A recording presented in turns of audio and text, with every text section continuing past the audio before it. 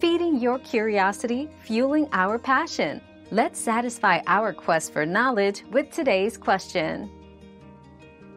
The 28-day cycle of February, the shortest month, traces back to the Roman calendar.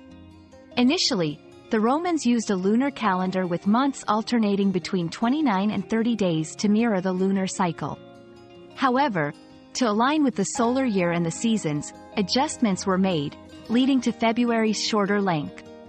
This was further standardized with the introduction of the Julian and later the Gregorian calendar, ensuring a more accurate representation of the Earth's orbit around the Sun. Another mystery solved, but many more await. Keep up with our daily discoveries by subscribing and turning on notifications.